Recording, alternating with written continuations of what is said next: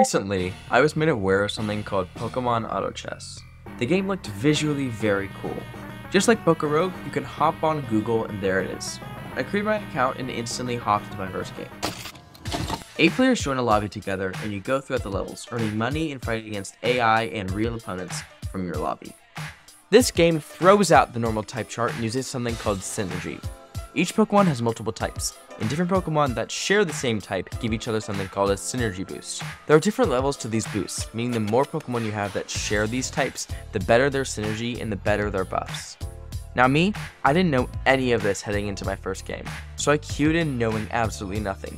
The queue did take about 5 minutes, so I took a quick Britney Spears break before finally loading in. Tell me how you want it to be. No. Oh, pretty baby. Oh, I need to know now because my loneliness is killing me, and I must confess, I still believe when I'm not with you, I lose my mind. Give me a sign. Hit me, baby, one more time. You start with $6 to buy Pokemon. You can see on the left is a rarity indicator, and the higher the rarity, the higher the price. On the right is an XP bar.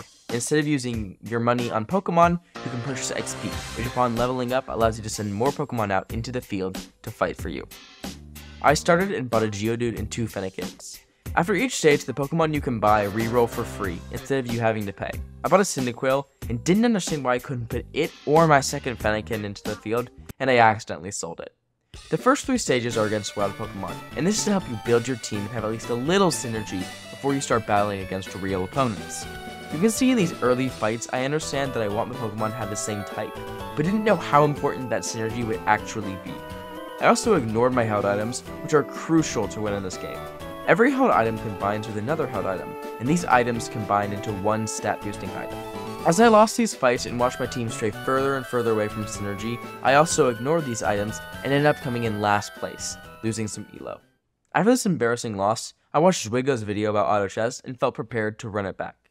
Before we hop into Run 2, please subscribe. I know all YouTubers say this, but it really helps me, because my sense of worth is directly tied to how high that number is. Also, I'm writing the script on my birthday, so you better subscribe. I started my second run and bought 2 Weedles, instantly setting me up for a bug poison team. I easily took care of the first few battles, going into the real fight with 2 Kakunas, Zubat, Nidoran, and Caterpie. I should also mention how evolving works in this game. If I own 2 Weedles and the third one pops up in the buy menu, it's just an indicator that says if I buy that third Weedle, they will all combine into 1 Kakuna. If I own 2 Kakunas and the third one shows up in the buy menu, they combine into 1 Beedrill. I easily won my first real fight against Colin, his Igglybuff, Golbat, and Piplup saying 0 chance. I bought a Bellsprout between rounds, outing it to my team and creating a stronger poison synergy. Gren was the next opponent, but his Buggrass team was beaten easily. Before stage 6, I bought a Bulbasaur and beat Armis easily. Something I didn't understand was how the max revive worked. I thought I used it once during a battle to revive 1 Pokemon. What I didn't know is that it could be reused every round, and just caused one of my Pokemon to have 2 lives per fight. This info would have been much appreciated later on. Armis went down and I swapped Bellsprout for Bulbasaur. I faced off against Pro Shaman and got humbled, demoting me down to 4th place. I added Venonat to my team and easily came back against Mewtwo, beating them and moving into 2nd place. At this point, I had great poison synergy, but my other synergies were lacking. Having multiple synergies is important, and I wasn't doing enough to bring my synergies up. I also should have been upgrading my Pokemon, because at this point in the game, the 4th tier Pokemon have been unlocked, and the tier 1 Pokemon were slowly becoming more and more rare. I should have phased out my Kakunas and Nidorans, and switched them for better, rarer Pokemon like Joltik. At floor 10, we were offered a location change, and I chose to go to the area with... I'm not sure. Pack, Pokemon Auto Chess, probably wasn't expecting to be as popular as they were, and their servers were just not equipped for this heavy traffic. The game was extremely laggy, and it made things like this much more difficult. After getting into this new area, I was offered a selection of trump cards, special mons that I could use one of. I chose Shuckle to strengthen my bug synergy, and went to battle with Zubat, Kakuna, Bulbasaur, Shuckle, Nidoran Female, and Venomoth. I went to floor with Leandro, keeping my 2nd place spot for now. Between rounds, Nidoran left and Trubbish joined, strengthening my poison repertoire. I defeated Friendly Buzzard and snatched a Mystic Water in those laggy real-time events. I defeated Colin and Gren again heading into Route 14. Round 14 is a boss fight, but this is definitely a lowercase boss fight. These fights are laughably easy.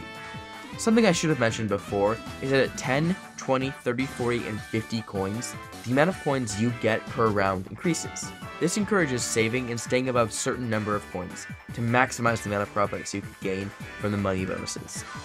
Skipping to the end of round 14 against Arnis, I barely lost to his Pillar Swine. This fight started the beginning of the end. I lost fight after fight, falling lower and lower on the leaderboard until I placed 5th. Pokemon Auto Chess is addicting, but you may want to check it out soon before the servers become too overworked. Subscribe for more Pokemon videos.